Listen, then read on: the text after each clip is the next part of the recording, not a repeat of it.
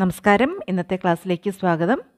Question paper code 042/2023 typist examination question പേപ്പറിലെ maths questions ആണ് നമ്മളിന്ന് solve ചെയ്യുന്നത്.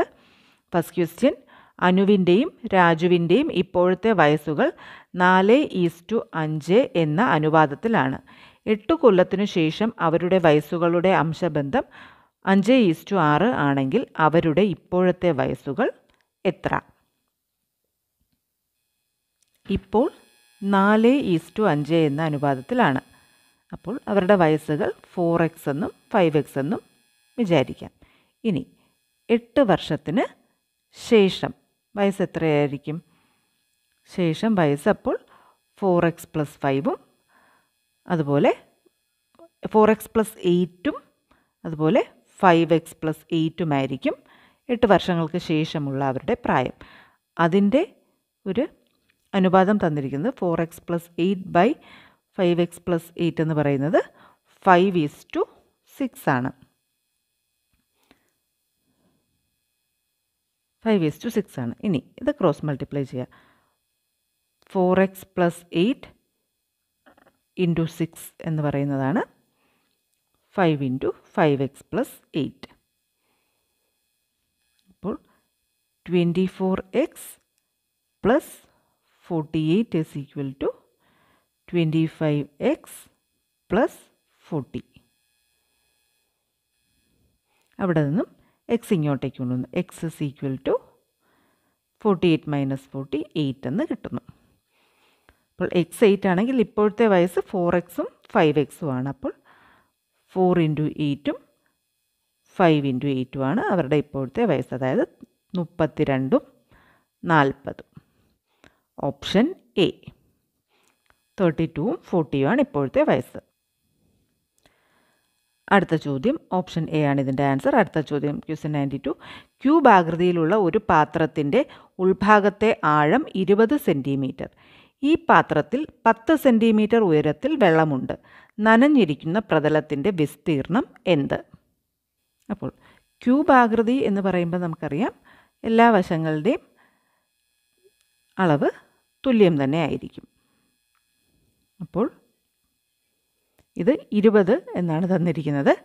അപ്പോൾ 20 ആണെങ്കിൽ ഇതിൽ വെള്ളമുള്ള ഉയരം ഇത് 10 സെൻറ്റിമീറ്റർ വരെയാണ്.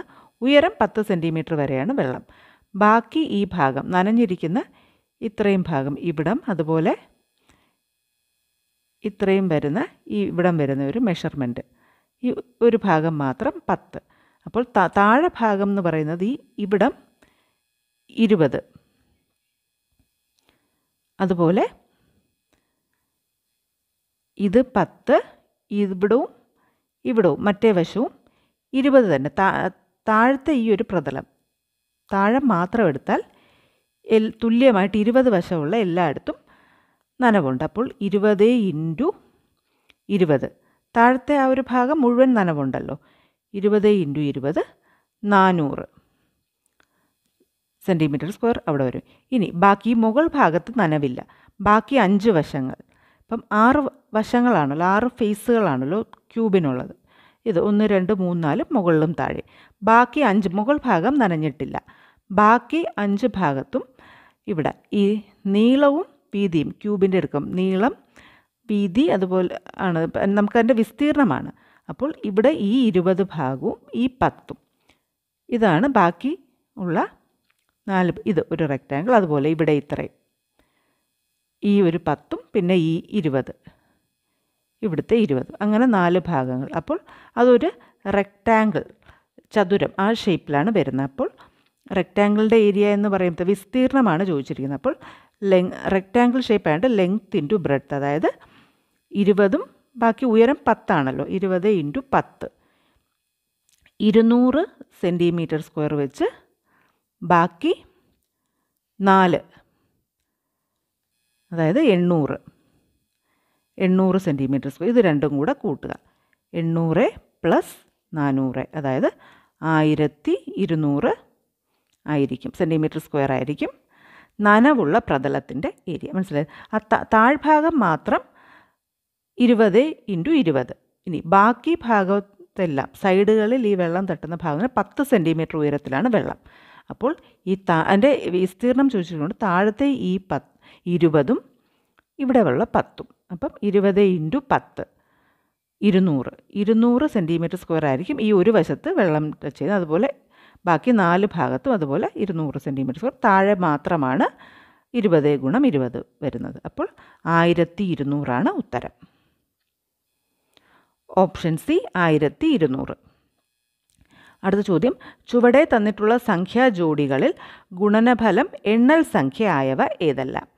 അപ്പോൾ ഇതിൽ ആദ്യം √3 × √12 നോക്കാം. √3 × √12 അതായത് √36 ഇത് എണ്ണൽ സംഖ്യയാണ്. ഇനി അടുത്തോ √7.5 × √3 and 1/3. √7.5 × √3 and 1/3. √15/2 × √10/3 ഇങ്ങനെയാകുന്നു. ഇനി ഇതിനെ √150 15 × 10/2 × 3. √150/6 അതായത് √25/5 ഇതും എണ്ണൽ സംഖ്യ തന്നെയാണ്. അടുത്തത് √5 × √80 അതായത് √420. അപ്പോൾ ഇത് 3ഉം എണ്ണൽ സംഖ്യകളാണ്. അപ്പോൾ 1ഉം 2ഉം 3ഉം ഇത് 3ഉം എണ്ണൽ സംഖ്യകൾ തന്നെയാണ് വരുന്നത്. ഓപ്ഷൻ ഡി ആണ് ഉത്തരം. അടുത്ത ചോദ്യം, ഒരു TV കമ്പനി ഒരു പ്രത്യേക ഇനം TVയുടെ വില വർഷം തോറും 5% വീതം കുറയ്ക്കുന്നു. TVയുടെ ഇപ്പോഴത്തെ വില 8000 രൂപയാണെങ്കിൽ 2 കൊല്ലം കഴിയുമ്പോൾ വില എന്തായിരിക്കും? ഇത് ഫോർമുലയിൽ ഇടുക. P × 1 - R/100 raised to n. അപ്പോൾ P ഇപ്പോൾ ഉള്ള എമൗണ്ട് 8000 × 1 - 5% കുറയ്ക്കുന്നത്. 5/100 2 വർഷത്തേക്കാണ്ട് 2. അതായത് 8000 × 100 - 5 95/100 സ്ക്വയർ. 8000 × 95 സ്ക്വയർ ബൈ അപ്പോൾ ഇവിടെ ഈ 3 0 ഇവിടെ ക്യാൻസലായി പോകുന്നു. ഇനി 8 × 95 സ്ക്വയർ എന്ന് പറയുമ്പോൾ നമുക്ക് 95 സ്ക്വയറിൻ്റെ ഫോർം ഇത് നമുക്ക് എളുപ്പം 9 × 10 90 25ഉം കൂടെ ചെയ്യാം. ഈ ഷോർട്ട് കട്ട് നമ്മൾ ഒരുപാട് ചെയ്തിട്ടുള്ളതാണ്, അതുകൊണ്ടാണ് പെട്ടെന്ന് പറഞ്ഞത്. ബൈ 10. ഇനി ഇത് ചെയ്യാം, മൾട്ടിപ്ലൈ ചെയ്യാം. 40 ഇവിടെ നിന്നും 10 കൊണ്ട് കുറിക്കുമ്പോൾ 7220. ഓപ്ഷൻ ബി ആണെന്ന് തോന്നുന്നു, നോക്കട്ടെ. Option B 7220. ഇനി അടുത്ത ചോദ്യം, -3 raised to 4 × 5/3 raised to 4. -3 raised to 4 × 5/3 raised to 4. അപ്പോൾ -3 raised to 4 എന്ന് പറഞ്ഞാൽ 81 ആണ്. Into 5 raised to 4/3 raised to 4 എന്ന് പറയുമ്പോഴും 81 ആണ്. രണ്ടും ക്യാൻസൽ ആകുമ്പോൾ 5 raised to 4. നമ്മുടെ ഓപ്ഷനിൽ 5 raised to 4 എന്നൊന്നുണ്ട്, 125 എന്നില്ല. അപ്പോൾ 5 raised to 4. Option C 5 raised to 4.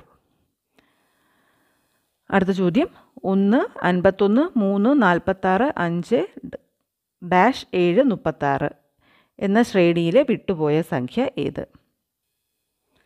1 51 3 46 5 -7 36. അപ്പോൾ ഇവിടെ 2 സീരീസാണ്. 1 3 5 7 ഇങ്ങനെ പോകുന്നു. ഇനി രണ്ടാമത്തത് 51 46. അപ്പം 51 മൈനസ് 5 46. ഇനി അടുത്തത് 46 മൈനസ് 5 41 വരും. ഇനി നോക്കാം, 41 മൈനസ് 5 36. അപ്പോൾ കറക്റ്റാണ് ആൻസർ 41. Option A 41. അടുത്തത് BC KL MN is to dash. BC KL MN is to dash. അപ്പോൾ ഇവിടെ B കഴിഞ്ഞാൽ B, C, D, E, F, G, H, I, J, K, L, M. 1 2 3 4 5 6 7 8 9 10 11. 11ത്തിലേക്കാണ് ഇത് വന്നത്. അത് കഴിഞ്ഞ് സി കഴിഞ്ഞും അതുപോലെ തന്നെ സി കഴിഞ്ഞ് വരുമ്പോഴും അടുത്ത ഒരു 11 കൂടെ പോകുമ്പോൾ N വരുന്നുണ്ട്. അപ്പോൾ ഇനി K, L, M, N, O, P, Q, R, S, T, U, 11. 3 4 5 6 7 8 9 10 11. 11th B വന്നു. V, W, K, Lഉം ഇവിടുന്നും 11, ഇവിടുന്നും 11, ഇവിടുന്നും 11. അപ്പം V, W.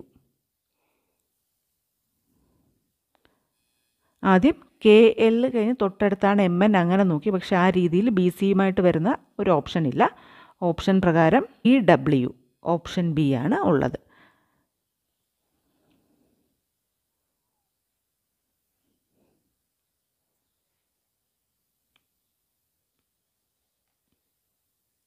BC KL കഴിഞ്ഞിട്ടാണ് MN വന്നിരിക്കുന്നത്. BC കഴിഞ്ഞ് DE എന്നൊരു ഓപ്ഷൻ ഇല്ല. ഇപ്പോൾ YZ കൊടുത്തിട്ടുണ്ട്, പക്ഷേ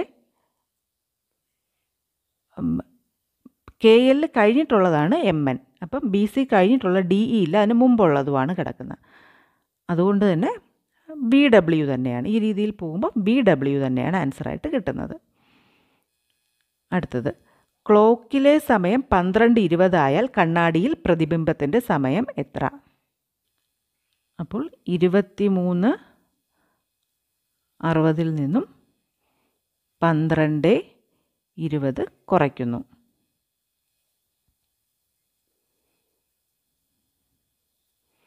11:40.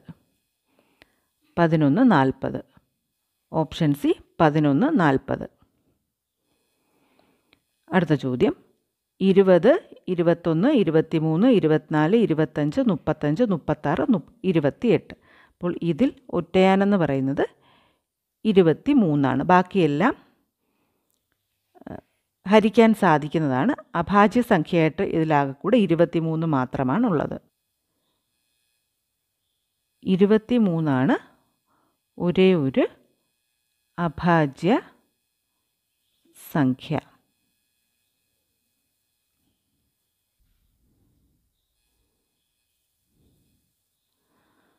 അടുത്ത ചോദ്യം, ഫ്രോഗ് എന്നത് ഒരു പ്രത്യേക കോഡ് ഉപയോഗിച്ച് KVRI എന്ന് എഴുതാമെങ്കിൽ ഗേറ്റ് എങ്ങനെ എഴുതാം?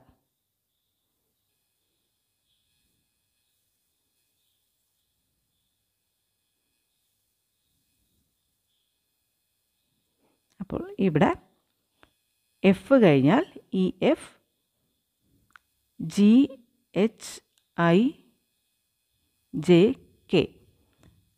5th ലെറ്ററാണ് K ആയിട്ട് വരുന്നത്, 5th ആണ്. ഇനി K 5th ആണ്. ഇനി അതുപോലെ 6 കഴിഞ്ഞാൽ RSTUV, V വരുന്നത് 4th. ഇനി OPQR, 6 വരുന്നത് 3rd.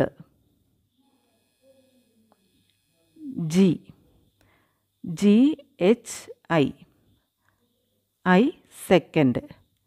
അതേ രീതിയിൽ ഗേറ്റ് നോക്കിയാൽ EFG കഴിഞ്ഞ് ഇവിടുന്ന് തന്നെ നമുക്ക് കാണുമ്പോൾ അറിയാം HIJKL ആണ് ഇവിടുന്ന് 5th വരുന്നത്. അതുപോലെ ABCDE ആണ് 4th വരുന്നത്.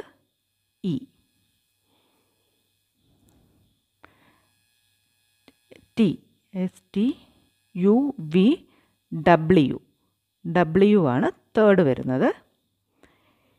EFG 2nd വരുന്നത് G. അപ്പോൾ LEWG ഓപ്ഷൻ ഡി ആണ്. ഓപ്ഷൻ ഡി അല്ലേ നോക്കട്ടെ. ഓപ്ഷൻ ഡി LEWG ആണ് കറക്റ്റായിട്ടുള്ള ആൻസർ. അപ്പോൾ ഇത്രയുമാണ് ഈ ചോദ്യപേപ്പറിലെ മാത്സ് ക്വസ്റ്റ്യൻസും ആൻസേഴ്സും. ഉപകാരപ്രദമായിട്ടുണ്ടെങ്കിൽ ലൈക്ക് ചെയ്യുക, ഷെയർ ചെയ്യുക, സബ്സ്ക്രൈബ് ചെയ്യുക. നിങ്ങളുടെ അഭിപ്രായം ഉപകാരപ്പെട്ടോ ഇല്ലെന്നൊന്ന് കമൻറ്റ് ബോക്സ് വഴി അറിയിക്കുക. അടുത്ത ക്ലാസ്സിൽ വീണ്ടും കാണാം. താങ്ക്